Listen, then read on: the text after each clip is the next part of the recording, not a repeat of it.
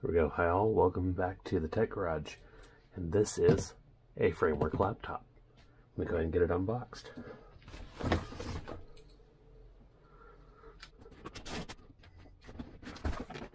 Oh nice, I get a nice little card.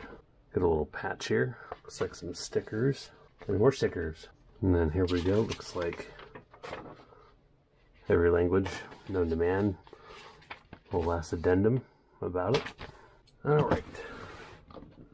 And inside we get, here's the bezel, the input cover kit, power adapter, all of the peripherals I got, of course the main unit itself, and this, and of course the RAM. 32 gig kit. I don't hear anything else in there. So somewhere around, my SSD must be around here somewhere, probably in here. Alright. We are the framework box here. So we have my SSD and a stylus. No? Yeah. No, this is Torx and looks like a spudger.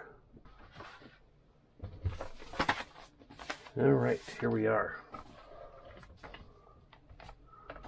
So here we go, framework laptop, 13 do-yourself edition. So in her case, this is what I ordered.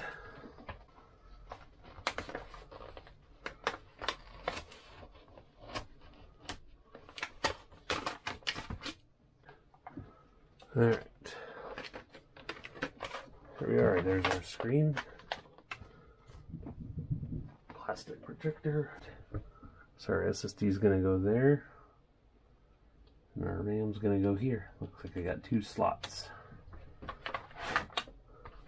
And I believe there's only one in here.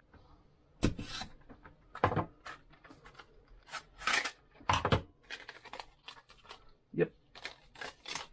Yep, there's only one. Okay, so it looks like this one is DIMM 0.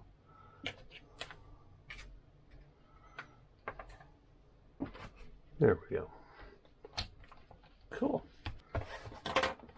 Alright, next up, gonna put that hard drive in.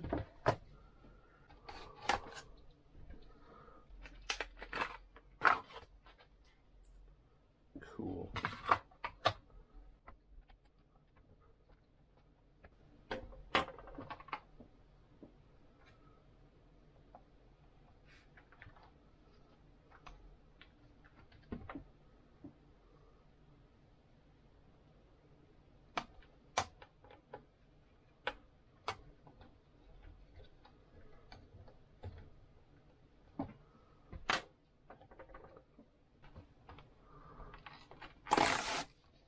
That tore terribly.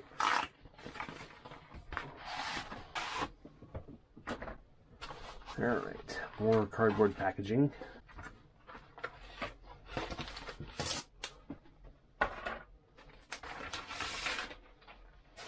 Alright, here it is. Here we are. Looks like we get a single ribbon to connect everything. Looks like we connect it right here.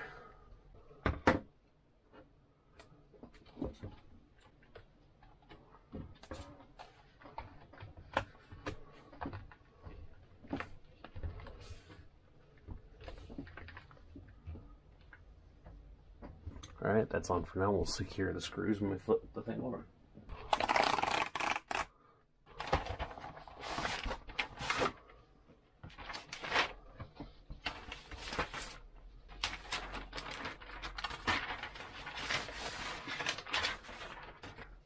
Alright. It appears to be magnetic.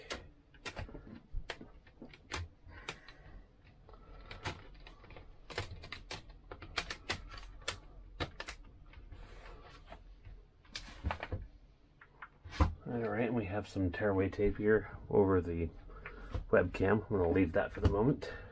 Let's go ahead and secure the bottoms of this together.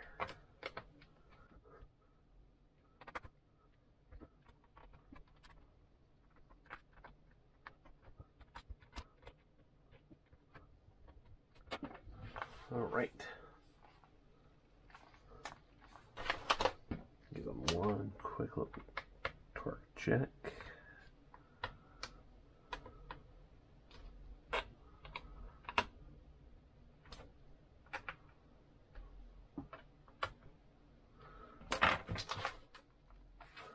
All right. Sort of business. Now I've actually got 6 of these, and we can only populate 4 of them at a time. So I think for now we're going to do at least one USB Charlie. Probably going to leave the HDMI off for now. I definitely want Ethernet, but I think I'm going to hold off for now. So I think we're going to stick with probably a USB Charlie and a USB Alpha, one in each port. There is a specific port arrangement that they want on this. So I'm going to go ahead and find out what that is real quick, and I will get them installed. Alright, so if I read this correctly, it looks like we're going to end up putting the A's on this side and the C's on this side. Just a moment, and I'll get those installed. Alright, the camera got dropped, but here's the first one.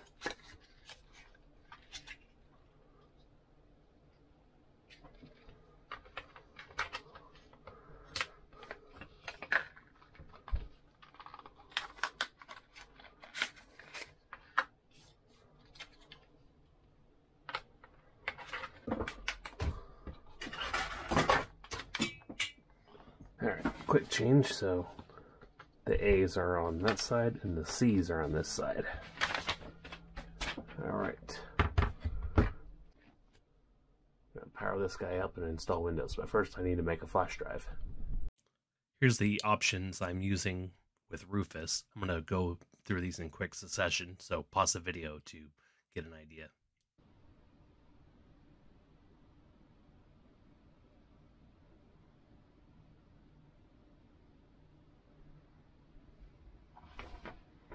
Right, here we go, installing Windows. I actually do have this, bear with me a moment. 2 very boring minutes later. Nobody reads those. Go, there's my SSD. Alright, installation proceeding along. Alright, here we go, it's about to reboot.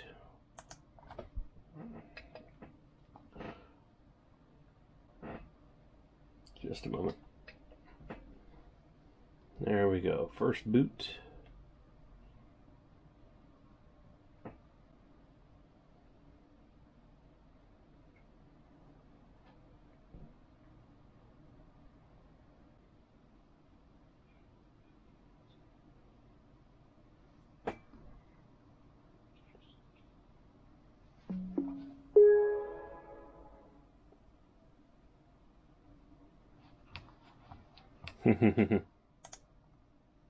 And that's why we use Rufus for this.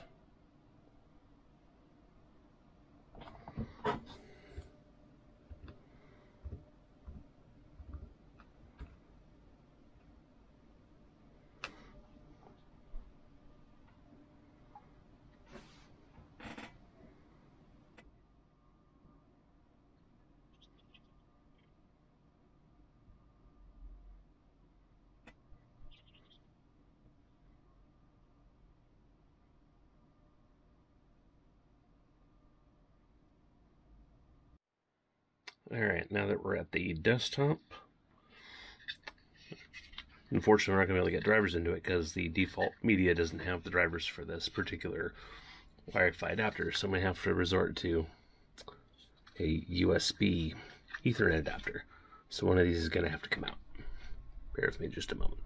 Alright, that it doesn't quite fit flush, and the plastic kind of stands out a little bit. But In theory, should be good enough.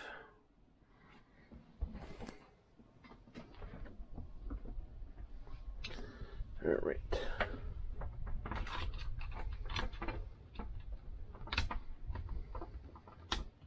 There we go. And just drape this from across the desk.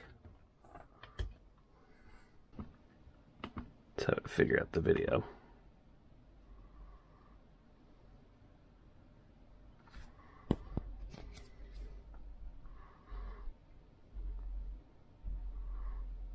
This might take a little while.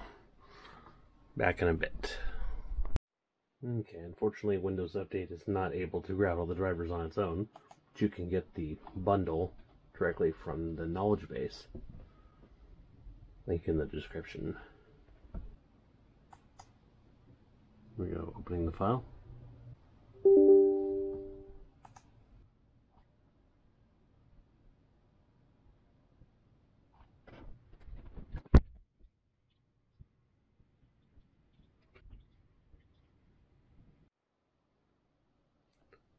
There we go. It's going.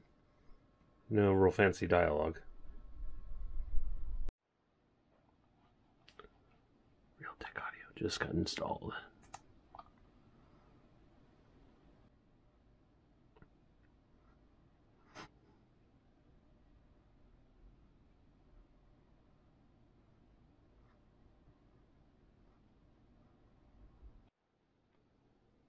Here we are. Your computer will restart to complete driver installation. Press any key to continue.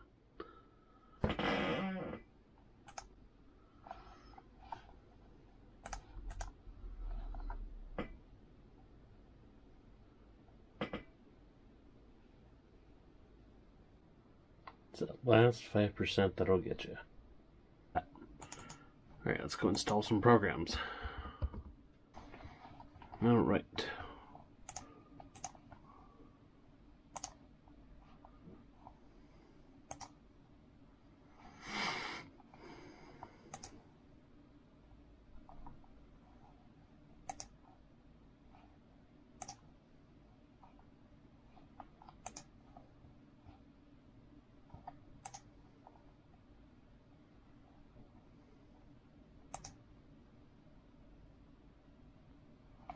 Very useful website. Helps you install these things without having to say no to all the junk that gets pre-bundled. This is ninite.com.